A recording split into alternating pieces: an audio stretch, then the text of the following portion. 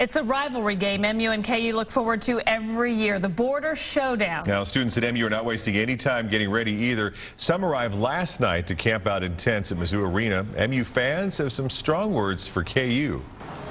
They don't want to play us. We tried to renew the rivalry by making a deal with them to play them in every sport still, even though we moved to the SEC, and they still won't. So this is definitely we want to go out with a bang. I don't like Kansas at all. I think it's going to be a really close game, but I think it's going to be one that we need to win to get some national attention and to keep rolling with our season.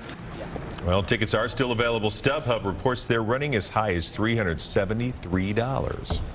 People are paying it. You think they're a little excited maybe about a basketball game over there?